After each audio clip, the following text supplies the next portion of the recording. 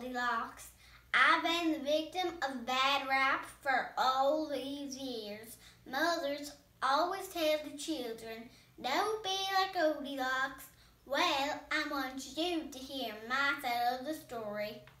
I did walk into the bear's house while no one was home, but there was a fancy schmancy sign on the door that said, welcome. I'm no fool. I know what that word means. And about the porridge,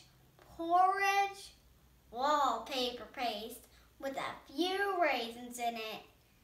I did break a chair, just one little cheap chair that wouldn't even make it into a yard sale. Besides, they can glue it back together with some leftover porridge.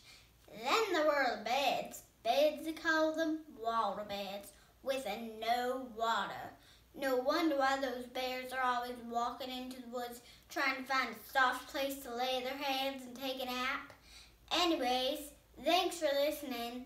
I just wanted to set the record straight, and when you grow up and read to your children, be kind to Goldilocks. Tell them that it wasn't such a bad kid.